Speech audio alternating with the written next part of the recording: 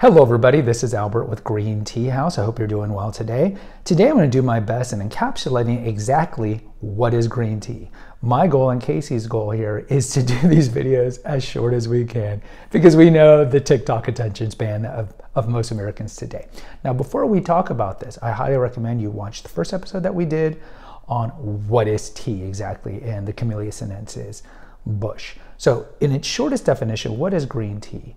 Green tea is the leaves of the Camellia sinensis bush that have been plucked and then they have been fixed. And what do I mean by fixed? Fixed means essentially freezing the oxidation process. And I shouldn't use the word freezing because they fix it by actually doing the opposite, which is heating it.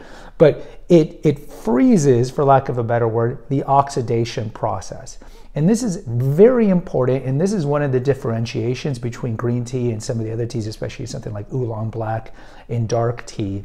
Those are oxidized, which means they break down and they wither. With green tea, it's plucked, and then they're going to what we call fix it. And we'll talk about in future episodes how they fix it or freeze the leaf to stay in its pristine condition.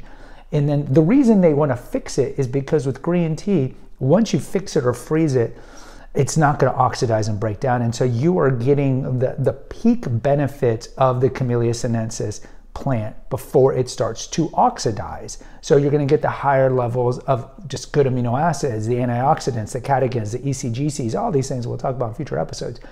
And so you could argue that green tea, out of the 6 colors that come from the Camellia sinensis bush, is the healthiest tea and should be the tea that you're ingesting the most.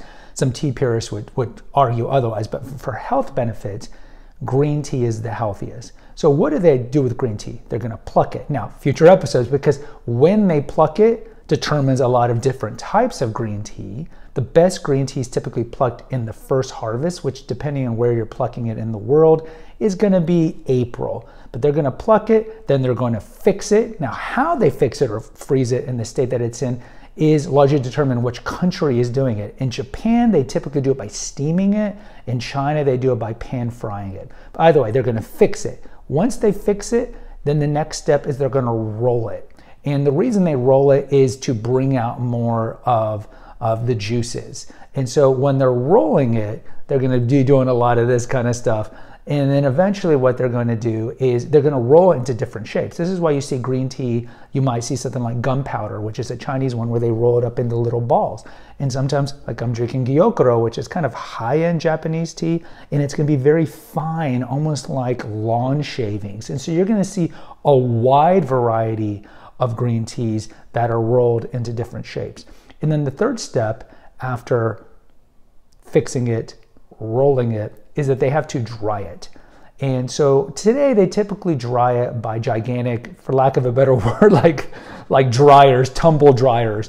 And they have to dry it because tea needs to be dried, regardless of what color it is, to less than 5% of moisture. And the reason for this is if it's not dried, it's going to lead to mold growth. And we'll talk about this in future episodes, how you can re-steep your tea quite a bit, but you don't want to leave it out because if you leave it out for several hours, it's going to increase the chances of mold growth. So they eventually dry it. And this is why when you buy tea, it's dry, obviously. And if you pour water on it, you might as well throw it out because no matter what you do to it, you can put it in an oven, it's tainted, it's vitiated. And then the last thing they're going to do is they're going to sort through it, kind of like picking out the bad from the good.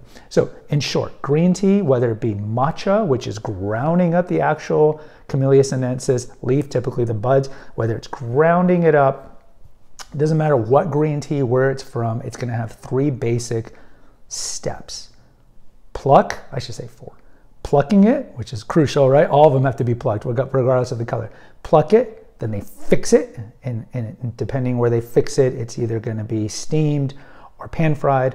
Then they roll it, then they dry it, and then they sort it, and then it's canned. So that's green tea in its shortest definition. It is not oxidized at all, as opposed to the other colored teas that have some oxidation or a lot of oxidation. There's no oxidation or breakdown in green tea, and that's why it's argued that it is the healthiest of the teas that come from the Camellia sinensis tea plant. Guys, I hope this helps. Until next time, take care. God bless and pray.